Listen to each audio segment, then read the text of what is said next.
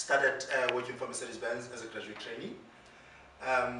Ambitious, excited, I was taught by the best. Got to Mercedes-Benz and the sky was the limit. I did all the right things when I got there, which they taught me. But along the way, there's something called mentorship about corporate politics and all that. And I got swamped by that to an extent that I actually felt I don't belong there anymore. I had fun though. It's a good organization. I started there as a graduate trainee. I was employed permanent as an auditor.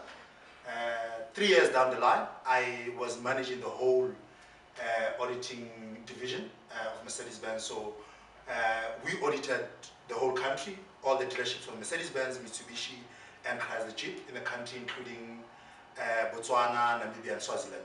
So I was heading that department. And then late last year, I really felt guilty.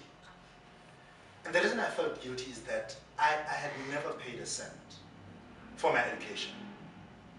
And with my background, and every time when I go home, I see the same people that looked like I was 10, 15 years ago, and had never done anything to help them out.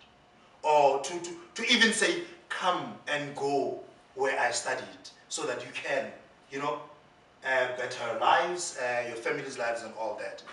And one of the things that actually got into me is that my story and my wife's story is the same. And I say this always to Dr. B, and it becomes a joke sometimes.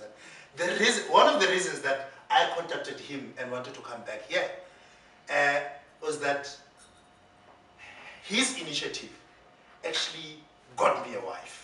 Because it was through his initiative that I met my wife.